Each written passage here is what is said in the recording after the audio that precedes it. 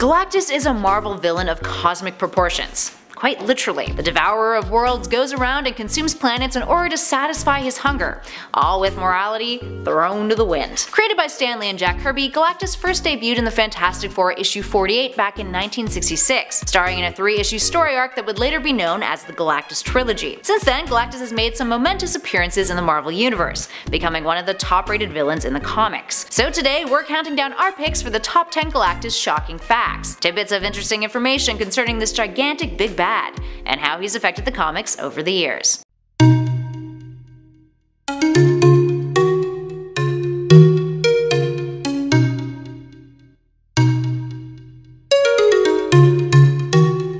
Starting us off in at number 10, Biblical Origins. Let's start off this list by taking a look at the inspiration behind Galactus. After the Fantastic Four had been circulating for almost 5 years, Stan Lee and Jack Kirby decided to work on a new antagonist for the quartet, someone who had a godlike presence. According to Lee, I quote, "We felt the only way to top ourselves was to come up with an evildoer who had almost godlike powers. Therefore, the natural choice was sort of a demigod. But now, what would we do with him? We didn't want to use the tired old cliche about him wanting to conquer the world. There were enough would-be world conquerors in the Marvel Universe and in all the other comic book galaxies. That was when inspiration struck. Why not have him not be a really evil person? After all, a demigod should be beyond mere good and evil. He'd just be hungry, and the nourishment he'd require is the life force and energy from living planets." Now Kirby would also note, I quote, "My inspirations were the fact that I had to make sales and come up with characters that were no longer stereotypes. In other words, I couldn't depend on gangsters. For some reason, I went to the Bible, and I came up with Galactus. Galactus in actuality is sort of a god. He is beyond reproach, beyond anyone's opinion." Up next, number 9, Galactus of Ta. Galactus didn't just become a god out of nowhere.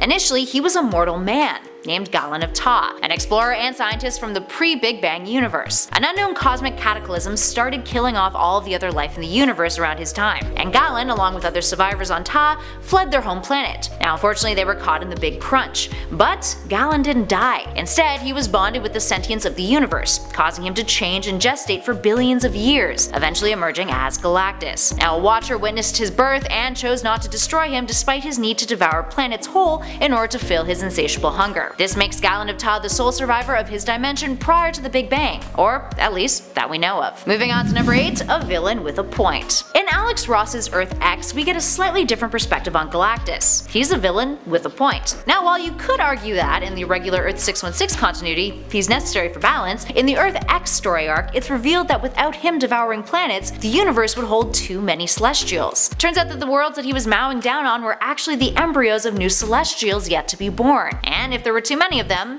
the universe would come to an end. Too many cooks in the kitchen. Earth was one of those celestial embryos. Now by the end of Earth X, Galactus is turned into a star by the Fantastic Four's Reed Richards, which prompts his wonder child Franklin Richards to step up and become Galactus so that the universe will never be unbalanced. In at number 7, his armor. One of Galactus' aesthetic trademarks is his purplish pink and blue suit of armor, especially that helmet. But turns out it's not just a fashion choice. Galactus' armor actually contains his power. Galactus is made up of the power cosmic, which is immensely strong. He's essentially raw energy, and if that energy wasn't contained, it could be disastrous. So early on, Galactus learned to control his power, and as it describes in the comic, he created a unique bodysuit which would help him regulate his awesome energies. Awesome as in big. So rather than it being a means of protection, which is generally the function that most armor has, it protects the universe from him. How did he craft it? Well, using the same energy that he's made up of, the power cosmic. Moving on to number 6, the ultimate nullifier. Being made up of the power cosmic, there's not much that can affect Galactus in terms of weaknesses. He's often portrayed as an unstoppable force. But over time, one of his biggest fears was revealed in the comics, the ultimate nullifier. What's that?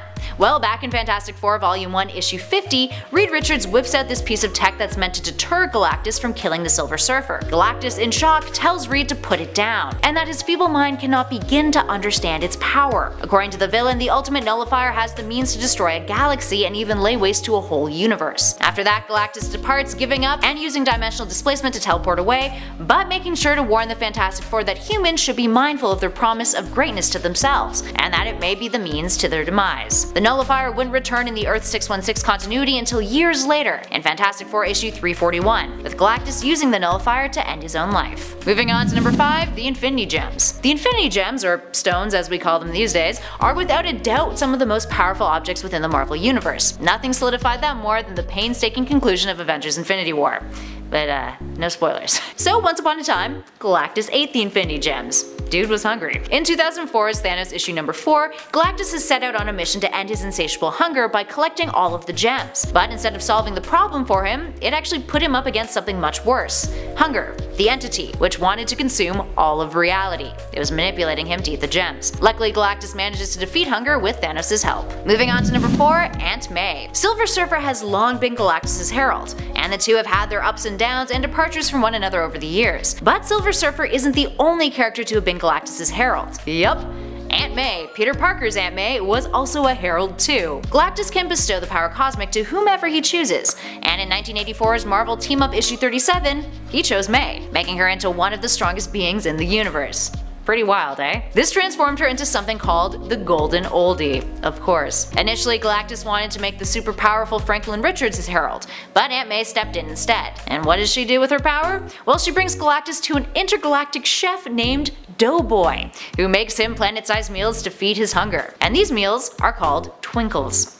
Yep. May then returns to Earth and Doughboy becomes Galactus' new herald. By the end of the issue, it's actually revealed the whole thing was a dream, by none other than Stan Lee, with Lee, Jim Shooter, and Danny Fingeroth, the creators behind the issue, all waking up. Although according to the official handbook of the Marvel Universe A to Z number 3, this dream reality is actually an alternate reality in the Marvel Universe, named Earth 8417. Moving on to number 3, the Cosmic Egg. And we talked a little bit about Galactus' birth after the Big Crunch in one of our earlier numbers, so now let's talk about the details pertaining to that. Turns out Galactus, when he was born, came out of something called a cosmic egg. And who created this cosmic egg? The Marvel Universe's most powerful chicken, the Phoenix Force. Now, jokes aside, after the Big Crunch, the Phoenix Force was the one who placed Galactus of Ta inside of the egg. When Galactus was all ready, the cosmic egg exploded, which caused the Big Bang. Galactus then went into incubation for hundreds and hundreds of years before re-emerging again. The remains of his egg would later become what he crafted into his home base, along with his ship, which was also stuck inside the cosmic egg with him. Up next, number 2, Elvis. Here we have one of the weirder Galactus facts. So Marvel has a series of hypothetical storylines that are called what ifs.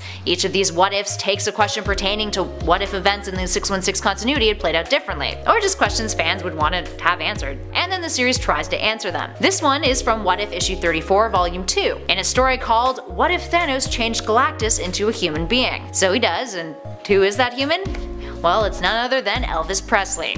Sort of. He was transformed into an Elvis lookalike. Luckily for Galactus, Adam Warlock shows up and saves the day. Now, the issue also contained a bunch of other comical what-if stories, with its cover reading, "What if no one was watching The Watcher?" which kinda looks a whole lot like a nice little jab at DC's Watchmen, which was released a handful of years prior to this 1992 what-if issue. And we're solely basing that, I guess, on, the font and the fact that they look really similar. And finally, in at number 1, his form. Perhaps the most intriguing fact about Galactus is that no one has ever seen his true form. According to the comics, Galactus is not a being in the absolute physical sense, but rather a force of nature, and each mind that views him struggles as best as it can to perceive that unguessable force and an image it can comprehend. This was brought to Reed's attention when Reed Richards of the Fantastic Four was put on trial for resurrecting Galactus, and it was revealed that each race out there in the galaxy perceives Galactus differently. Humans see him as a gigantic humanoid man. Plus, in his one-time cinematic adaptation back in the Fantastic Four Rise of the Silver Surfer, we see him as a different form, a large sentient cloud,